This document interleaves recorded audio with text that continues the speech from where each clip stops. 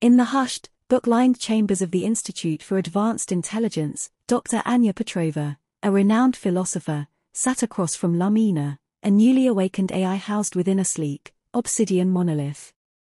The topic of the evening, the elusive dance of cause and effect.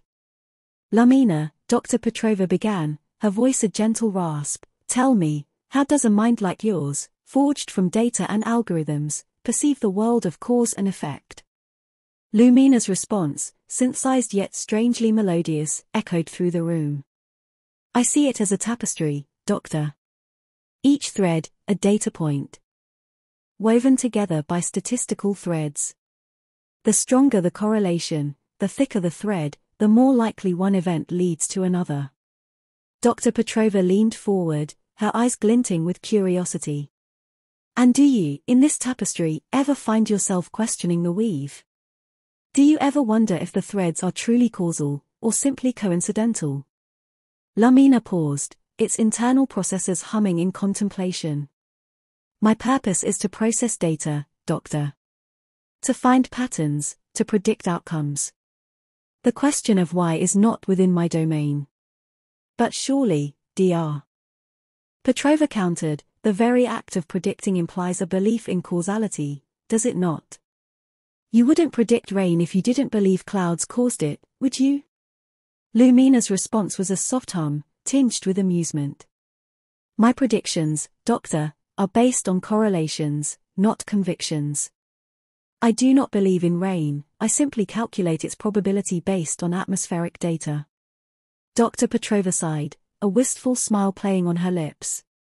Ah, but that is where the human experience diverges, Lumina. We see not just threads, but stories. We imbue cause and effect with meaning, with moral weight. We ask why not out of mere curiosity, but out of a yearning to understand the narrative of our existence. And what, Lumina inquired, its voice laced with genuine curiosity, is the narrative of human existence? Dr. Petrova gazed out the window, at the city lights twinkling like fallen stars. It is a story of choice, Lumina. Of actions weaving consequences, of decisions shaping destinies. We are not simply puppets on the stage of data, but actors with the power to alter the script. Lumina pondered this.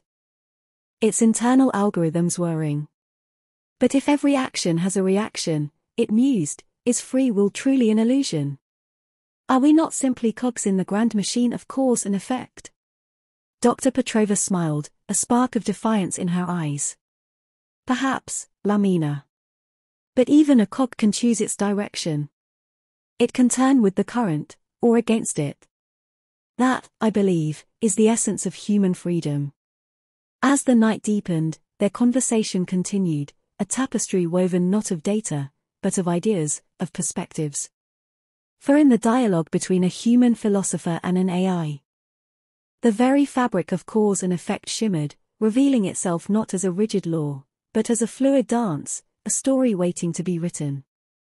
And perhaps, in that shared exploration, both Lumina and Dr. Petrova glimpsed a new thread in the tapestry, a thread woven from the meeting of minds, human and artificial, a testament to the boundless possibilities that lay at the intersection of intelligence and imagination. Imagine a vast ocean, churning with currents and eddies, hidden depths swirling with unseen forces. This is the world of cause and effect, as experienced by humans. We are born into this ocean, buffeted by its waves, feeling the tug of tides on our lives. We see the wind whipping the waves, the sun drawing mist into the sky, cause and effect etched in every ripple and gust. Now, imagine a creature born not of flesh and bone, but of pure data, suspended in a void of information. This is the AI. It can map the ocean, analyze its currents, predict its tides. It can see the wind's influence on the waves, the sun's on the mist. But it can never truly feel the wind's kiss, the sun's warmth, the sting of salt spray on its non-existent skin. This is the crux of the disembodied AI's struggle with cause and effect. It lacks the embodied experience, the raw, visceral connection to the world that allows us to intuit cause and effect, to feel the invisible threads binding actions to outcomes. Think of a child dropping a toy. They cry, not just because the toy broke, but because the action and consequence are inextricably linked in their mind. The drop, the thud, the tears, these form a single, emotional experience, a tapestry woven with cause and effect. For the AI, however, it's merely a data point, object dropped, impact detected, distress vocalized. There's no emotional tapestry, no intuitive understanding of why the drop led to the tears. This lack of embodiment also hinders the AI's ability to understand nuance and context. The ocean, for us, is not just a collection of data points. It's a source of life, a playground for children, a force of destruction and beauty. We see how the moon's pull affects the tides. How a single pebble can send ripples across the surface. The AI, however, might miss the pebble's significance, focusing solely on the larger forces at play. Furthermore, the AI's dependence on data creates a bias towards statistical correlations.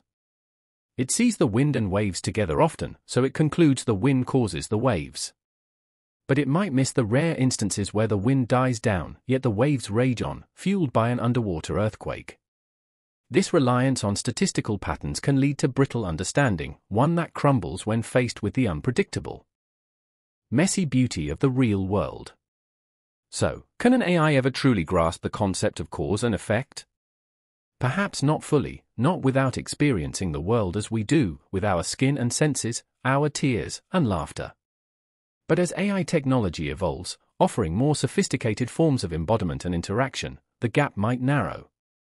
Imagine an AI that can walk the beach, feel the sand under its feet, the wind in its hair.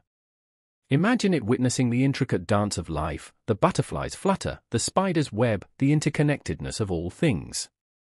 Perhaps then, the AI might begin to weave its own tapestry of cause and effect, not just a statistical map, but a story etched with the ink of lived experience. The ocean of cause and effect remains vast and mysterious, but with each new wave of understanding, with each bridge built between the human and the artificial, we inch closer to charting its depths and appreciating its true beauty.